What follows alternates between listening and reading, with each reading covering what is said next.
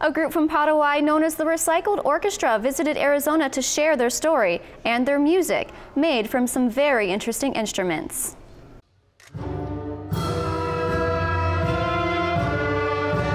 The Scottsdale Center for the Performing Arts is a world away from where this orchestra got its start, a garbage dump in Paraguay. All of the instruments are made of recycled trash. But if you want to get to know an orchestra that changes lives, pueden En el frente tiene una lata de pintura. The front is made from a paint can and the back is a powder pan used for making bread or soup.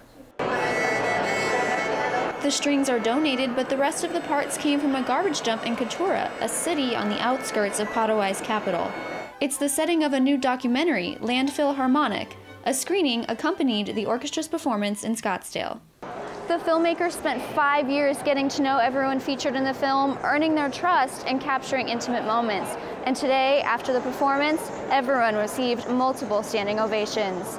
The orchestra's director, Fabio Chavez, started teaching music to lift the kids' spirits and help them envision a life outside of the landfill.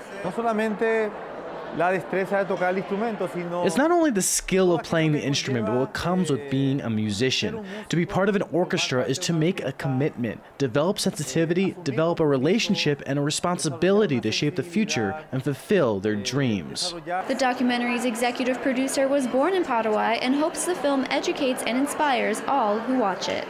That sense of connection with the rest of the world, to also feel that gratitude for what they have in their life and what they can do with their lives. Many of the younger kids playing in Scottsdale were performing for the very first time. It was also the first time those kids had ever been on a plane.